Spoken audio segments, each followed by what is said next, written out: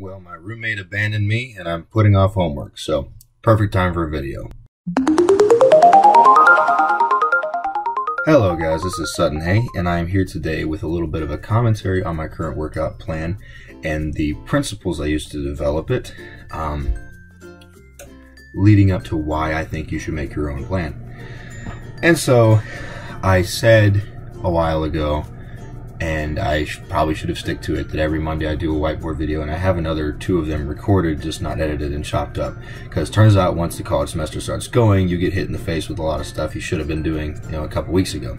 So I'm getting back on my feet after that and hope to have it uploaded this next Monday, if not sooner. So my current workout plan is one that I developed myself. I definitely recommend that you build your own plan. I'm going to go into that in this video, which is hopefully pretty short. I train 7 days a week. That is not regular, and a lot of people don't recommend it, but I have found ways to make it work. And the people I used to develop my plan, a lot of stuff from Juggernaut Training Systems. Definitely go subscribe to that channel, follow Jag Wesley Smith and Dr. Mike Israel, that whole team.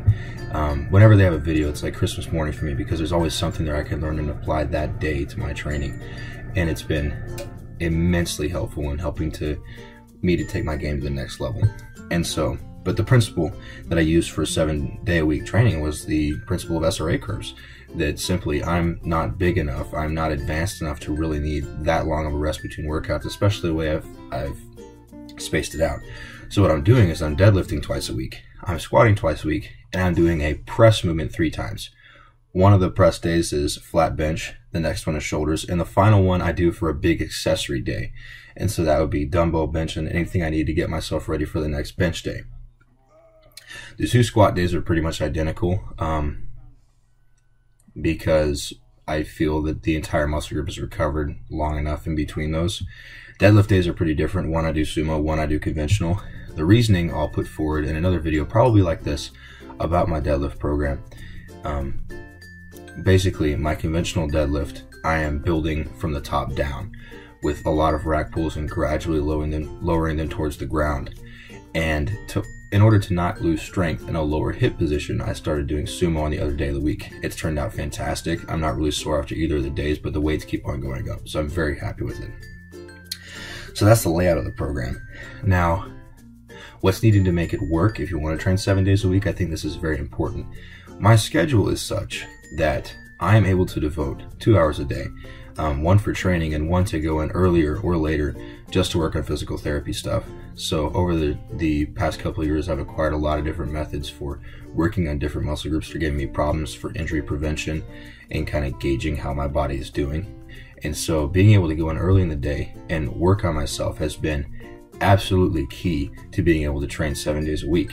If I wasn't able to do that, there's no way. I'd drop back to 4 days or maybe even 3. But since I can go in and I can do the foam rolling and the stretching and the drilling that I need to be able to do to assess what areas are at risk and work on those that have maybe pushed a little bit too far, because I'm able to do that, 7 days a week is a breeze. As long as I'm able to get enough sleep and get enough food throughout the day, it's fantastic. I have been gaining weight, not as much fat as I thought, so that's a wonderful result. I hit 240 pounds yesterday, which is way up there. I was 190 pounds last fall whenever I came here, so that's a huge improvement for me. But also just the strength gains have been incredible. So I definitely recommend for beginners, not necessarily to do what I'm doing. See, the point of this video is not to say you should train 7 days a week like I do, but it's to say that you should customize your own program, whether that's starting with someone else's and making your own tweaks or working from scratch. Because in the process you learn so much. You find out, man, I really do need to know what volume and intensity are and how they relate. Maybe SRA curves are important. And the more you learn, the more you're able to tweak your program on the fly and then help other people make theirs.